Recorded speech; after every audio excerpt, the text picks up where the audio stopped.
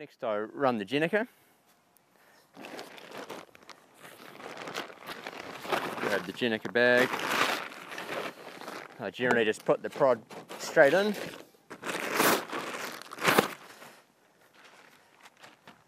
And firstly I like to run the furling line, and that's so when we do hoist the Jenica it can't unfurl and if there's a bit of breeze around. So get the furling line, go through the forestay strop, underneath the Cunningham line here, and that just means when you pull Cunningham on it doesn't uncleat it involuntary. And then I clip this on into here. It's good to go, and then I'll just click that off. Next I get the Jenica halyard, and we just make sure it's all clear.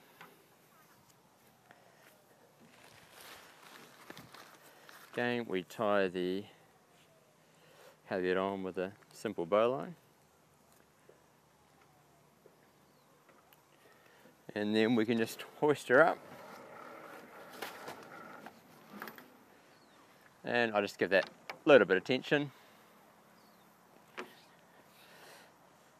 Now I coil up the Jenica halyard. I've seen all sorts of ways to do this, but I find the quickest and easiest is just to wrap it around my hand till I've got about that much length.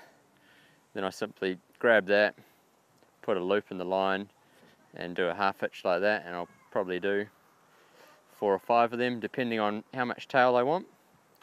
And I'm happy with about that much, so I'll leave that there. Next we grab our sheets.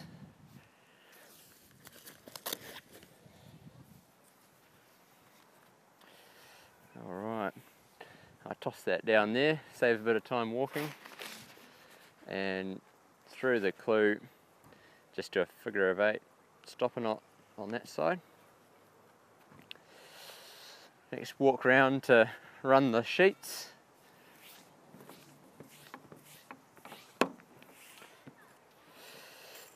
So we've got to make sure we go through the right way in these blocks. I always have mine on pressure sensitive ratchet, so it means that they're free to run until you get a little bit of load, and then the ratchet starts working. What that does is it means when you furl the Jenica or go for a jibe, you're not fighting the ratchet, but obviously when there's load in the sheets it comes on. So they're working right. You'll notice I go inside the side stays, bit different to a lot of other boats, and back up to the Jenica through the other side. If you have trouble feeding this through, you can actually use the other sheet to help push it. So I'll allow a bit of tail there, I sort of semi-feed that in, and then you pull the other line and it helps pull it through. Then we do a figure of 8 that side, and Jenica's ready to go.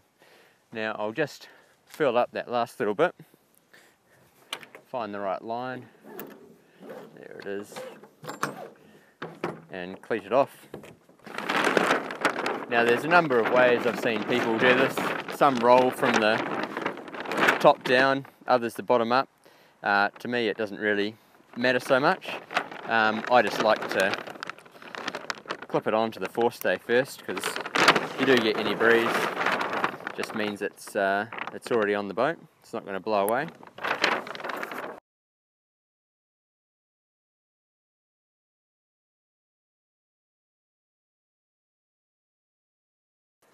Alright, while I'm here I can put the halyard on.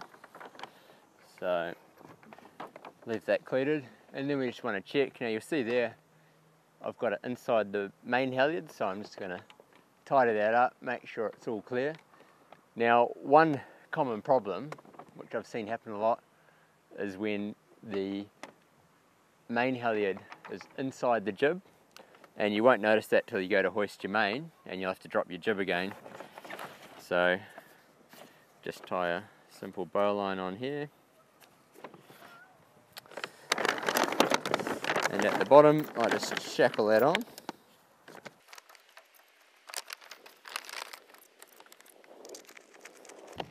and finger tight's all good. Now this bottom jib hank here, you don't actually need to have it. Some people like to put it right around the actual lashings there. I've played around with it, doesn't seem to make much difference to performance. Then we grab our jib sheet.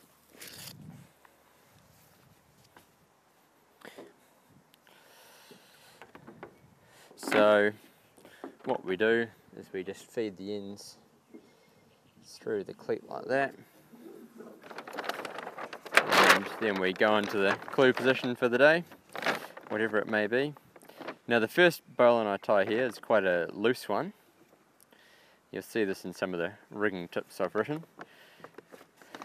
So, got that end. I always run the jib sheet over the furling line.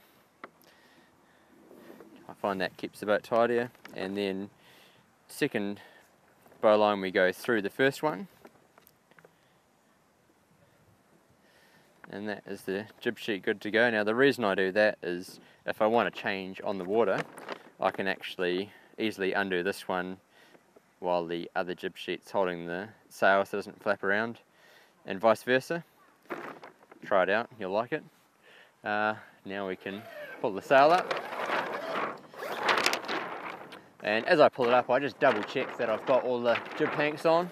Occasionally you might miss one or two. Alright. Now I'll just show you how I do my 3-to-1 purchase on the jib. So jib's all the way up. Some people choose to leave a knot permanently in the halyard. I find tying a new one each time is good. So I just do a couple of loops in the halyard there and feed down the line back through itself, so I've got a loop. It's sort of like a trucker's hitch. I'm sure there's some truckers out there which would have a few comments about that, but it seems to do me just fine.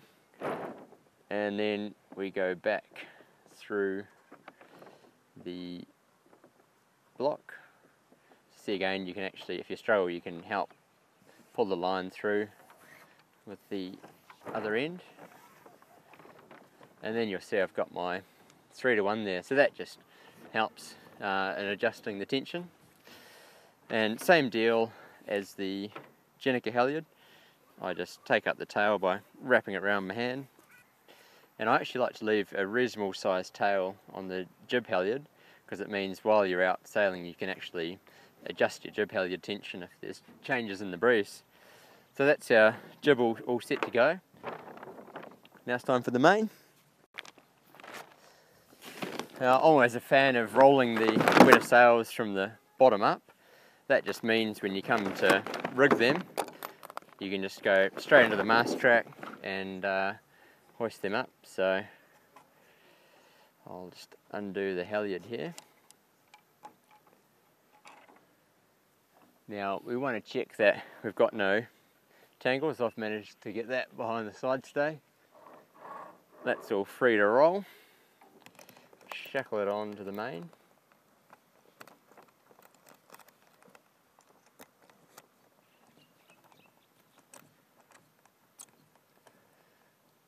Alright, and now we're ready to hoist it up. So just as we hoist it, we watch that we don't come out of the feeder there at all.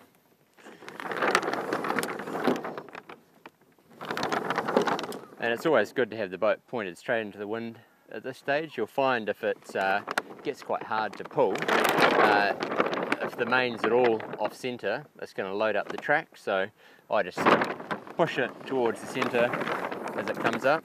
The other thing you may notice didn't happen this time, but often that batten will catch on the Jenica sheet there.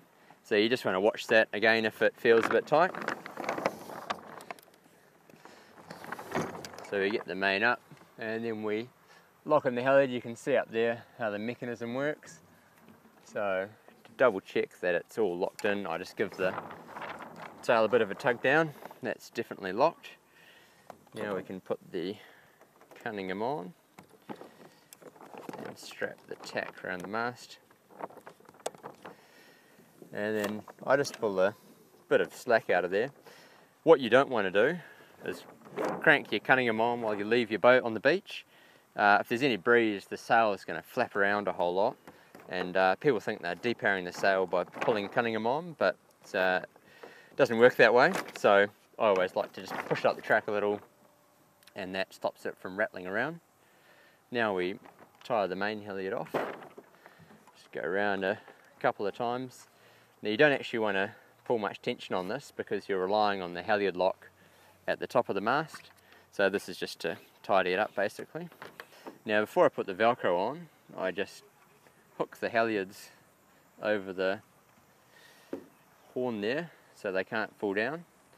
Now what I'd normally do now is actually strap the Velcro around that nice and tight. That's good to go. This is our demo boat, and I think Miranda must have ripped it off in a race. It was just too much drag, so you want to watch that one. Alright, so last thing to do before we go in the water with the main is put it in. I always make sure that the main sheet is fully eased, just in case you do get a puff and you're not prepared for it. So I just pull that all the way out. I'll leave it there until I'm in the water, and at that point you can hook it into your clue board.